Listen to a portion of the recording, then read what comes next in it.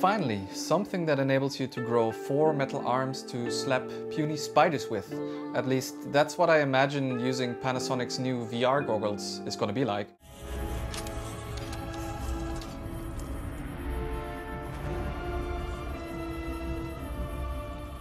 Ladies and gentlemen, fasten your seatbelts.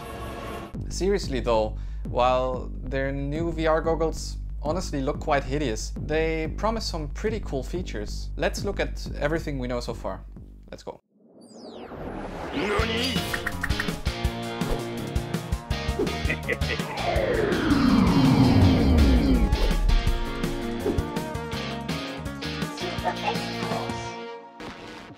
Last year at CES, the world was still an okay place. And back then, Panasonic's surprisingly small VR headset prototype garnered quite some attention for its weird-looking, almost swimming goggles-like looks.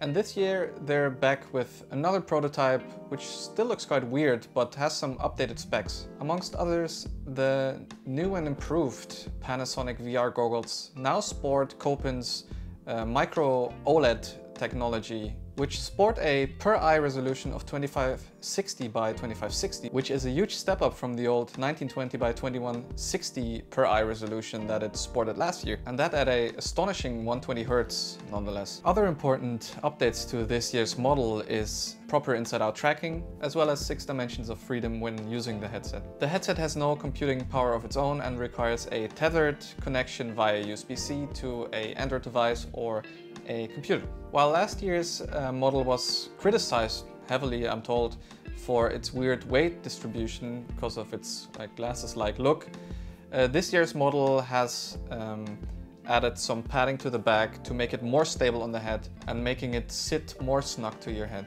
Also gone are the headphones, which have been replaced with speakers on the side of the frame of the headset. While this might all seem very awesome in theory, the cost of using mini OLED displays like this is still quite high, which in my opinion can mean one of two things. One, we will never see this thing see the light of day in its current configuration.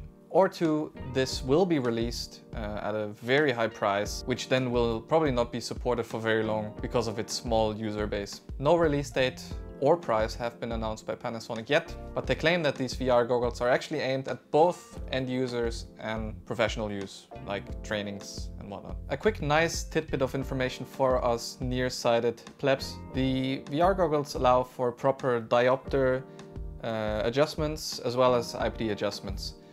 Here's hoping they will not go the Quest 2 route of set stages of IPD adjustment and instead go for how the Quest used to do it, with smooth adjustments of your IPD. So a few questions that pop into my mind are: how well is the inside-out tracking gonna work? I'm also interested how the lack of internals is gonna reflect on the overall weight of this unit, and how the new weight distribution is gonna affect comfort of wearing this thing for an extended period of time. Also, how is the visibility on such a small eyepiece? I'm curious if you're gonna have any trouble with light bleeding through on the sides or anything. And also, something I haven't mentioned before is that those are pancake optics, which means that the FOV of the lens is gonna be significantly lower than the FOV we're used to on, for example, the Quest 2, which is around 100, I think. And is the whole experience gonna be less immersive? We'll see if this thing is ever released. So all in all, I think that even though the chances of this, in my opinion, ever hitting the market are actually quite low, all of these developments just show that the market is growing very rapidly, which is a nice thing for us end users. We're gonna get new technologies at a much lower price, hopefully at some point. The more big players are in the game of VR, the better for us, I guess. So let me know down in the comments what you think about this headset. Will we ever see it? Is it gonna be any good? Yeah, as always, if you like the video, like the video. Subscribe to the channel if you want to see more videos like this. And I'll see you soon. Ciao.